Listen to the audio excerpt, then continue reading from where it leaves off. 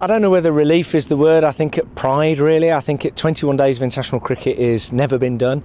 I mean, our grounds team, you know, nobody's ever in the world prepared 3 test pitches back to back. It's never been done. So I think when you look at it like that, it is very much a sense of pride. But actually, all of the guys here, they love Lancashire cricket. So actually, we're delighted to get our home team back for the first time this season. But there'll never be another year like 2020. Well, I hope not anyway. Well, that's the key thing, isn't it? You hope you'll have this place full again next summer, but I suppose that's the big unknown, isn't it?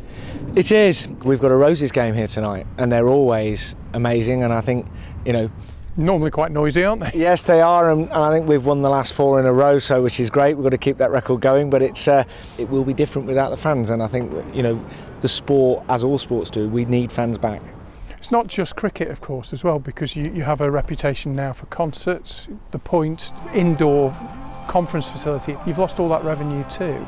Yes, it's really challenging. People often think we think we're just about sport, but actually our internal events business is massive. You know, I think this year would have been very, very challenging, but I think a combination of doing the behind closed doors cricket, great support from our bankers, Metro, and use of the furlough scheme has enabled us to cope and get through. I think without those 3 things, could have been again a very, very, very tough year, and potentially, you know, we might not have survived it. So how important is it that you have the crowds back for 2021? I think there's a national conversation in the hospitality and event sector, certainly. When you go to a shopping centre or a large pub or restaurant or a beach or a park, that's unregulated social gathering, and it's very, very difficult to manage that. I think in these kind of environments, it's much better, and I think we need to work with government, and they need to trust us to be able to say, do you know what, we can get people in and we can get them in safely and out safely. Daniel, thanks for talking to us.